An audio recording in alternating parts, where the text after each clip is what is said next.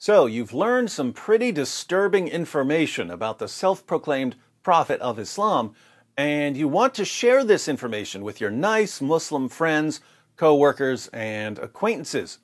But you're worried that Muslims will become upset and irate if they hear you criticizing Muhammad. You don't want to drive Muslims away, but you believe that they need this information in order to make an informed decision about Muhammad and the Quran. What do? How do you share unpleasant facts with pleasant Muslims? This is one of the most common questions I get from viewers, and when I keep getting a question over and over again, it's probably time to make a video. Nathan recently commented, "So I have a genuine question.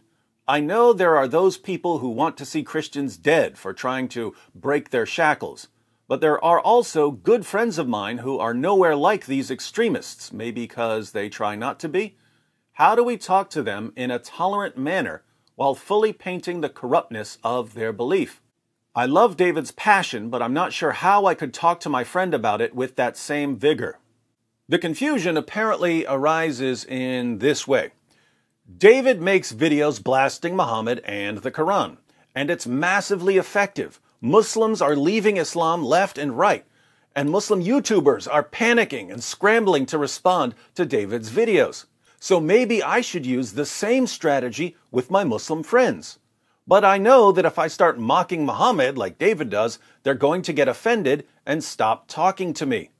So, do I do it anyway, or should I avoid talking about Muhammad? Let's clear this up, and I'll give you a simple, easy-to-follow strategy for sharing unpleasant facts with pleasant Muslims. I should point out here at the beginning that the way you see me talking in my videos is not the way I would talk to a Muslim coworker or acquaintance. I might talk to a Muslim friend this way, but only after we become good friends and I know that the friendship is strong enough to endure plenty of mockery. I would also talk the way I talk in my videos to a Muslim who's being a jerk and running his mouth. But that's not the point of this video. The point of this video is sharing unpleasant facts about Muhammad with a pleasant Muslim. Let's compare two conversations. "Hi, I'm a Muslim. So you believe in Muhammad?" "Yes, he is our beloved prophet."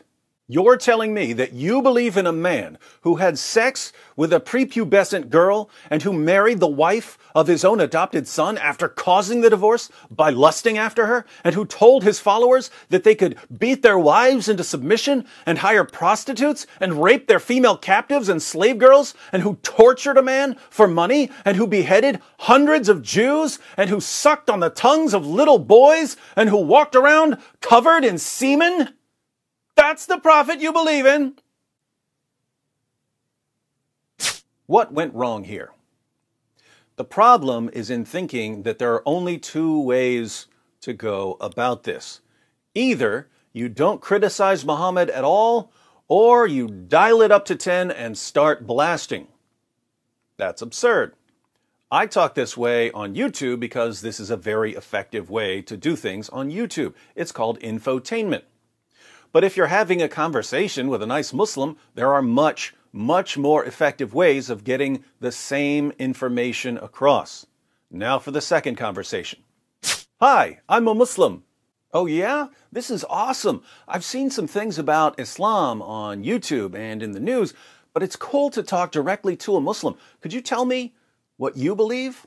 "We believe that God is one and that he delivered his final revelation through the Prophet Muhammad." "Yeah, I've heard some things about Muhammad too, but I'm glad you're here so I can get a Muslim's view. What do you believe about Muhammad?"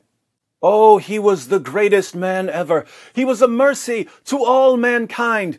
He's the perfect example for us when it comes to how we should live." Well, it's interesting to hear your perspective, but there are some people who disagree. If it's possible, I'd actually like to get both sides. Could we sit down sometime and you could give me your best case for Muhammad, and then we could go through some of the claims of people who don't believe in Muhammad, and you could tell me why you disagree with those people? Of course, I would love that.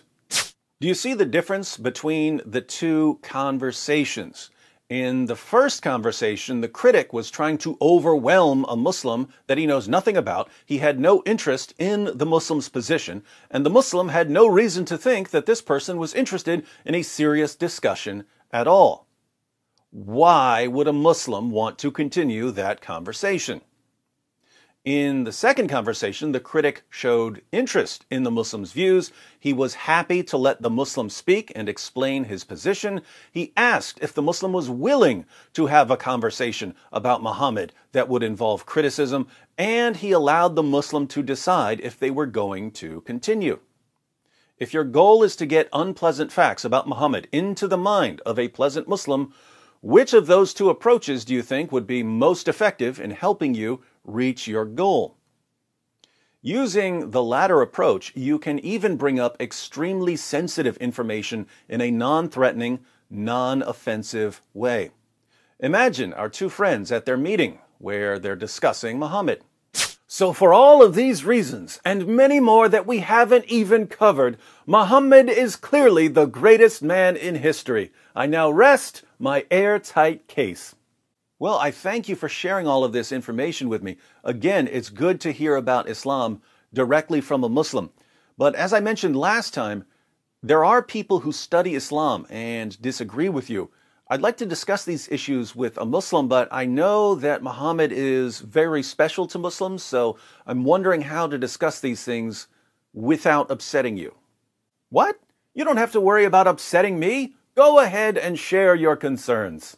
Oh, awesome. I've really been wanting to discuss Muhammad, but I wasn't sure how to go about it. So thank you for sitting here with me. I think the easiest way to do this would be to watch a video that raises some issues. The guy who makes the videos is a jerk, but he puts the sources up on the screen.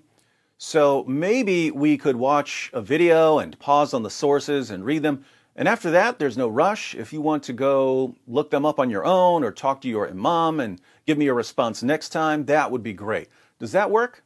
Of course! Let's watch the video. I'd be happy to share my thoughts. Wonderful. Here's a video by David Wood. Notice, now you're getting all of the same criticisms across to the Muslim, but instead of presenting them as an attack that's meant to overwhelm and silence and embarrass him, you're offering them to him and asking him to respond. It's not an attack, it's an invitation to him to share his thoughts. It's a request for more information about his religion. Now, this obviously wouldn't have to involve watching one of my videos. I used that as an example because I said that this approach would work with extremely sensitive information. You could always read through an article with the Muslim. You could go directly to his sources with him. There are plenty of ways to go about this. But as you go through the criticisms, and you and your Muslim friend are taking notes, he's learning things about his prophet that he's never heard before. Since he's agreed to respond to these criticisms, he's going to have to think about them. He'll probably go and look up Muslim responses to the criticisms. The result is that the information you wanted to get into his head is now in his head. Much more so than if the conversation had ended after a single rant. And if he comes back with some defense of Muhammad, I probably wouldn't press very hard at first. I'd thank him for taking the time to get back to me. But a few days later, I would have another question for him. Hey, thanks again for sharing your thoughts about Muhammad and Aisha. Would you be able to answer another question for me? And so on, until your Muslim friend knows all of the unpleasant facts about Muhammad that he would never in a million years hear from his imam.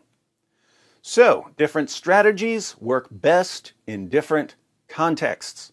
What works well on a YouTube channel doesn't necessarily work well in one-on-one discussions. If you follow the approach I've given here, I guarantee that you can get a lot of embarrassing facts across to a lot of Muslims much more effectively than you could if you came out blasting. Test the strategy and let me know how things go.